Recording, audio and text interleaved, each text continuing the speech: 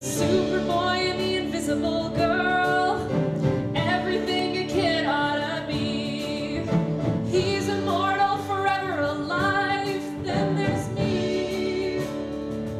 Next to Normal tells the story of what appears to be your kind of typical suburban family, and in many ways they are, but we learn quickly in the show that they're a family that is impacted by mental illness. There's mental illness that certain members of the family suffer, and the play is really a family drama that explores the impact on this family, and it's told through this amazing storytelling and fantastic rock and roll music, and it's a really well crafted story and a really well composed musical, and we're honored to be able to tell this story on our stage.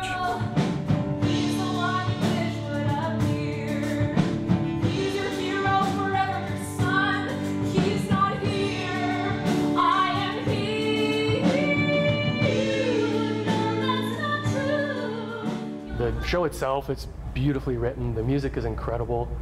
I'm still not tired of hearing any of the songs, and it's such a real, grounded human story. And I think it really has felt like we've been doing it for so much longer already. We've all just connected so much as a cast, as crew, but through the story and telling it together too. And I think, as Kelly said, to continue to normalize those conversations and be able to be vulnerable when it comes to talking about these themes, it's really powerful. And I think this is one of those shows that really has the ability to change people. Please look closely and find her before she fades away.